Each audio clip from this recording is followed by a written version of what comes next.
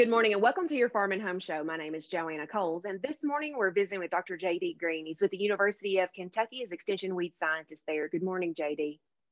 Good morning, Joanna. Well, I'm glad you're here today because we're going to talk about a particular weed that all of us get calls about every single year. However, a lot of times it might be a little later than optimum to actually control this weed, and that's buttercup. Yeah, buttercup is one of those plants that we notice in the spring of the year as we get into late April and by May for sure. And that's when most people get more excited about doing something about it at that point in time. But that's probably not the time that we need to control that weed if we're going to use a herbicide. And yeah, that's the case with a lot of weeds that we see, and particularly out in pasture fields, is we notice them whenever they're in the flowering stages and the reproductive phases. But the best effort to deal with those, best time of the year to deal with those is when those plants are in the vegetative growth stages. In the case of buttercup, its primary grows as a winter annual, meaning that it really starts germinating or can start germinating in the fall of the year.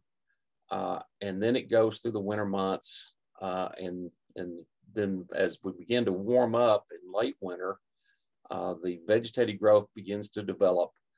And then when we get enough vegetative growth and gets a little bit warmer into the more mid to late spring, that's when that particular plant begins to flower. And that's when we notice those bright yellow flowers. And, I have some clients who call and they say, well, I don't see any of it out there. But more than likely, if they had a problem with buttercup last year, it's there.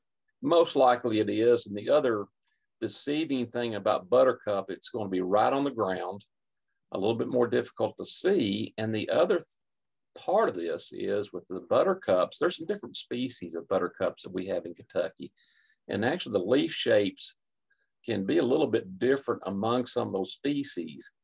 And they can also mimic and look like some other plants that we might be a little more familiar with. Another point to consider with buttercup is it's going to happen more often in your open, thin areas of the field that are fields that are particularly used for pasture or grazing purposes.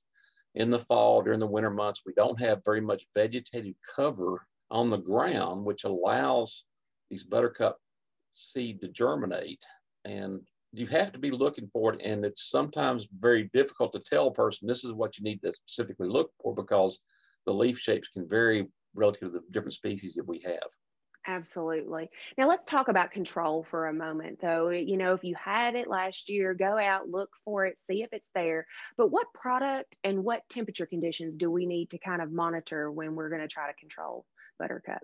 Well, in general, any of the herbicides that have 2,4-D in it that we can use on pasture fields is going to be highly effective on buttercup. In fact, buttercup is probably one of the more sensitive plants to chemical control. What I think about when we're targeting winter annual species like buttercup is they are in a more active growth stage at those cooler temperatures compared to a warm season weed. So sort of the window I like to think about is a 60-degree daytime, 40-degree nighttime weather conditions.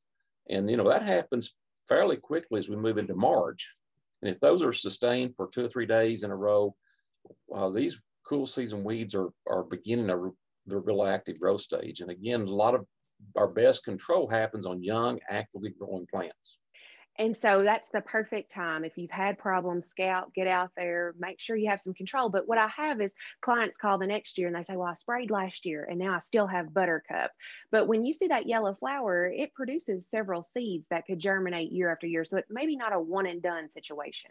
Well, absolutely. You're dealing with a plant that primarily reproduces by seed. Not all of them are going to germinate in any given year. So what we're dealing with is trying to minimize more seed production this year, and hopefully after a few years, you can reduce that population. An individual flower may only produce 50 seed, let's say, but you have hundreds of thousands of seed per acre, and it's a numbers game, really, is what it boils down to. All right. Well, certainly appreciate the information, and we definitely have the weather conditions for that. So, if you had it before, if you have questions, make sure to contact your local extension office, and we'd be happy to help. Thanks for watching, and have a great day.